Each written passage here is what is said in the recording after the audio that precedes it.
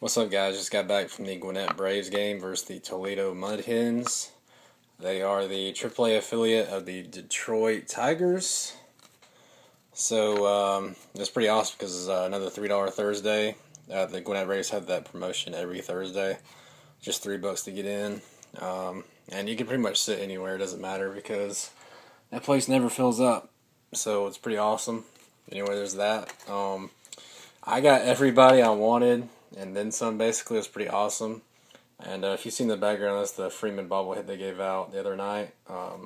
It's kind of nice. Can't really see that, but there you go. Only 2,000 are given away.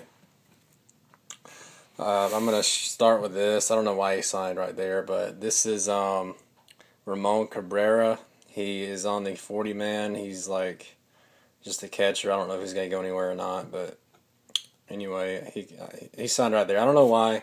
I should have just made this like a team ball because I could have went in like I could have got like 75% of the roster because they were all signing, but it's all good. So I'll put that over here. Next, we have Detroit Tigers #2 overall prospect and probably future closer because I'm hearing this guy has a really big arm. So I don't know, but this is Bruce Rondon. I think it's Bruce Rondon, something like that. I don't know how to say his last name, but this guy's coming up, and I don't know if Detroit is going to really need him right now, but maybe in about a year or so. This guy's you're gonna hear this guy's name because he supposedly has one of the biggest arms. He's definitely gonna be a closer or something like that. Next, we have former Padres All-Star from 2001. This is Phil Nevin. Yeah, he's just a one-time All-Star, but it's pretty awesome. He's now the manager of the Mud Hens, so it's pretty cool getting him.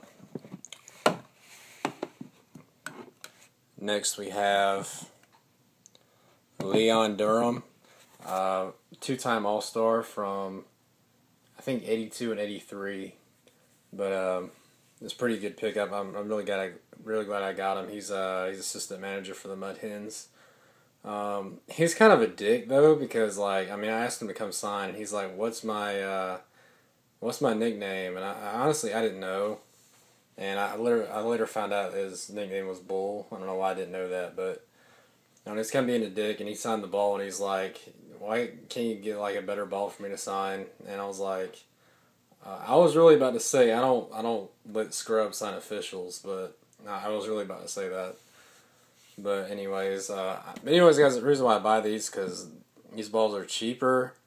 I can get a whole dozen basically for $38, and I don't feel like paying $16 for every single player, So that's pretty much the reason. And these are really nice. I mean, I do buy officials on occasion, but these look and feel a lot like them. I mean, I know they're not the same, they're not official, but they're still pretty nice. That's my opinion, and I'm sticking to it.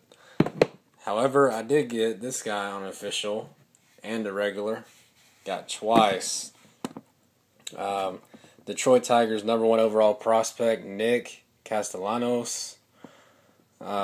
He's white. That's kind of a weird last name, but I got him twice. Once during pregame. He signed right there on that one. And he came around and signed again for some other guys, so I got him on this. And this one's a little bit dirty, but this is actually a game used official I got at the Atlanta Braves game the other day. This way you see some like grass stains or just stuff like that on it. But I honestly think that makes it cooler.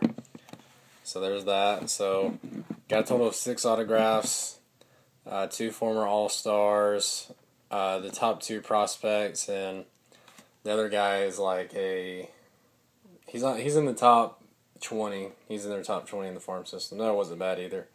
So it's a really good night. I don't know if any of this stuff will be for sale or not, but I mean, if you're a Tigers fan, let me know. I might let some of this go.